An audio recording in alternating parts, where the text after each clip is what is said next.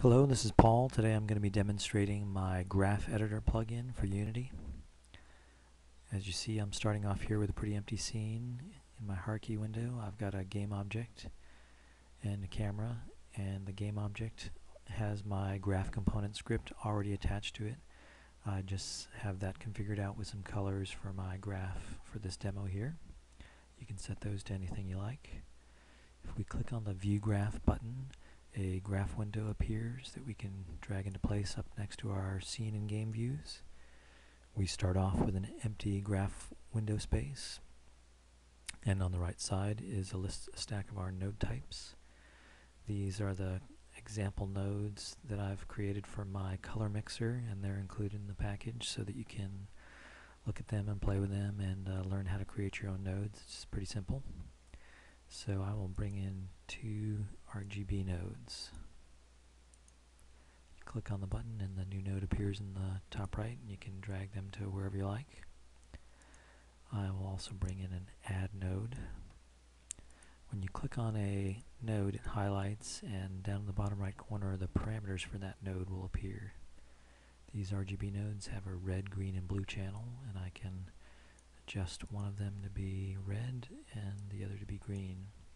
See, on the surface of the node it renders a little color preview.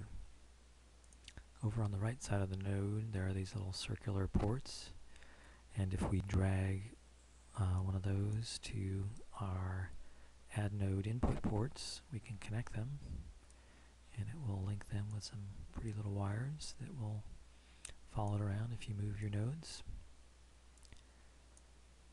Arrange it and make it look a little bit nicer, and let's bring in a new node, different type of node. How about a scale vector? This node here we will connect to the output of our add node, and we select that, and we see it has a scale parameter that allows us to lighten and darken the node. We'll pick some in between there. You can drag the surface around to adjust your view into the graph space however you like. We'll switch over here so we can have room to add another node. Let's add a lerp node. Lerp stands for linear interpolate, and we will connect our output there to one of the inputs of the lerp, and let's bring in a new color. How about this time cyan, a mixture of green and blue.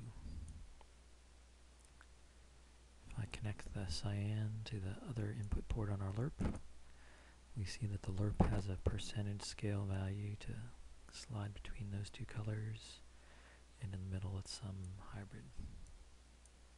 I've got a couple other nodes defined: multiply, subtract, just some other simple little things to play with, but that's a basic little demonstration of how this tool works.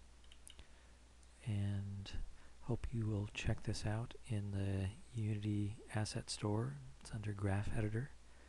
Thank you for watching my video.